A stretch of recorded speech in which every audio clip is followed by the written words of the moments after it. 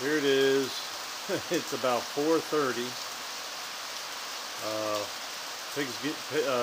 Pig's been on since about 8:30 this morning.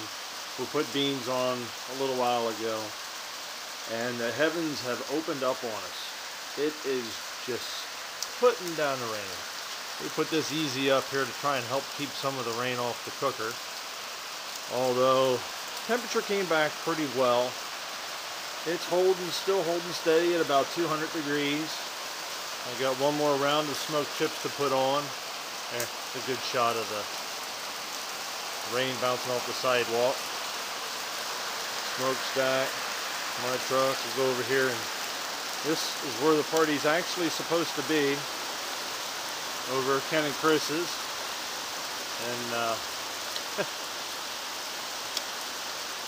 it's putting it down. But we're still doing a pig.